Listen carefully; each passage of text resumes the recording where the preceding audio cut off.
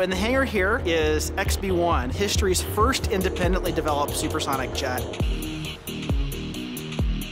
These are VBV ducts for our engines. VBV stands for variable bleed valve.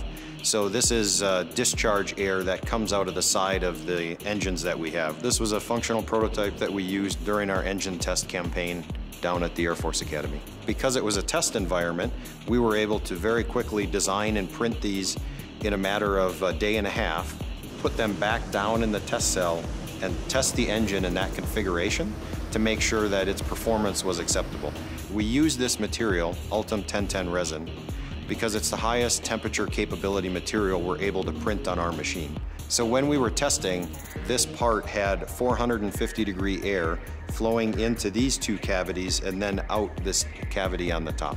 This part performed exactly what we needed it to do. We printed this part on our Fortis 450 MC printer.